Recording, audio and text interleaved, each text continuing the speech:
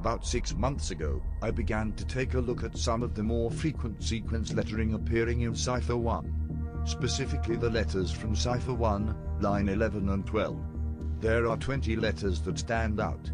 A, B, F, D, E, F, G, H, I, J, K, L, M, N, O, H, P, and P.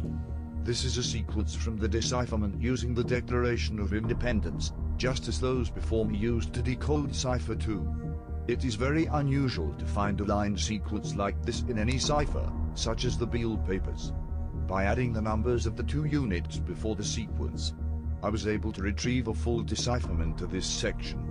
The numbers begin with 112, 18, 147, 436, 195, 320, 37, 122, 113, 6, 140, 8, 120, 305, 42, 58, 461, 44, 106, 301, 13, and 408.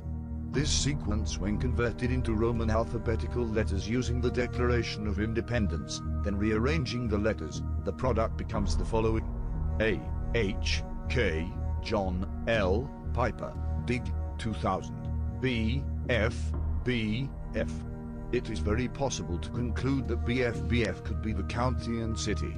It is also possible to conclude that A, H, and K refers to the Hebrew word for brother. The number 2000 comes from the Roman numbers M and M.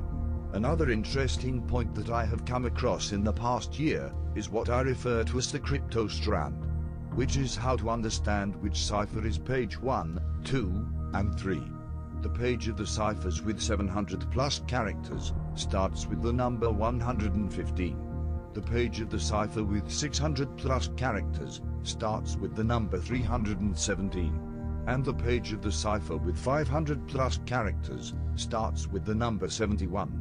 From here we can conclude that after the 700 plus cipher was decoded back in 1865, that there is a pattern to the numbering of the ciphers. With the knowledge that the 700 plus cipher is in fact page 2, the pattern that this discovery unveiled, I have found to be very simple. You see, the number 71 is equal to page 1, the number 317 is equal to page 3, and the number 115 has the Roman numeral 2 in the first 2 digits of its number. Incidentally, the Declaration of Independence, word 71, is the word separation. These are just a few of the very interesting discoveries I have made in my work on the ciphers. So why are the ciphers ordered like they are today? If we look into the logic behind the current order, we find that the person who decoded page 2 had set them out according to their length. If we put down the page with 500 plus characters first, then the page with the 600 plus characters second, and then the one left with 700 plus characters last, we have replicated how they had originally laid them out. The person then decoded the 700 plus cipher, only to conclude that it was, in fact, the second page, by its contents. So now, by ordering them into the order shown, in which I have discovered, we now have the new and true arrangement of the ciphers as we see them today.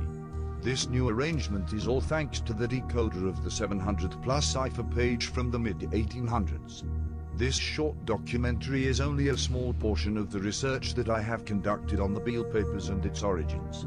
I can truly understand the hidden story behind this elusive document, for it would seem that I am the only one to have ever deciphered pages 1 and 3 of the Beale Papers. I will be looking to do more videos on this channel in the near future. Thank you for watching.